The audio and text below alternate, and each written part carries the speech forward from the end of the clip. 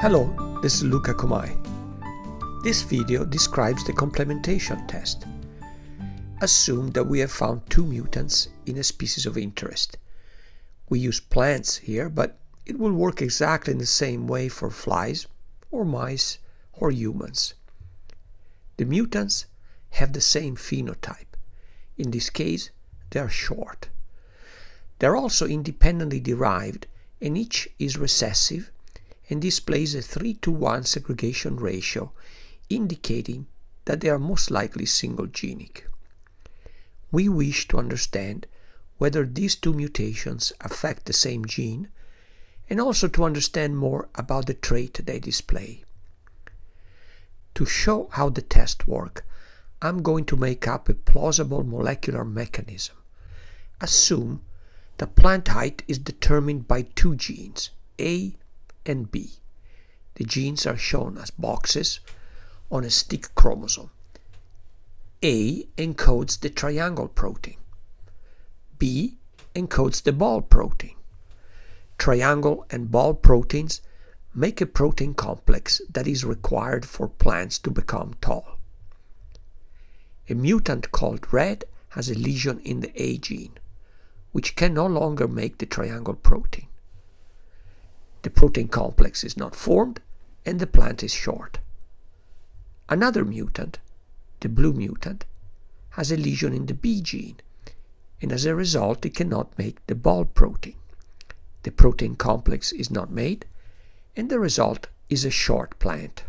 We now cross the red and the blue mutants, producing an F1 that is heterozygous for both genes. In the cell of the hybrid, there is a good copy that is an allele of A and a good copy of B. The protein complex is made and it results in a tall plant.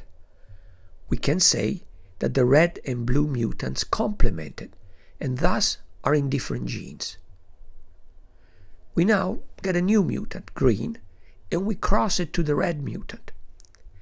The hybrid makes the B protein, but not the A protein. The complex is not formed, and the resulting plant is short. The red and green mutants do not complement, and thus are in the same gene. The implications of the complementation test are profound. A simple test provides information on gene function. Consider, for example, what it means when mutations at two genes produce the same mutant phenotype. First, the gene products may work together in a protein complex.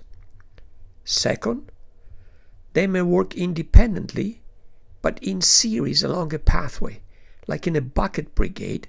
If one guy falls, the bucket stops.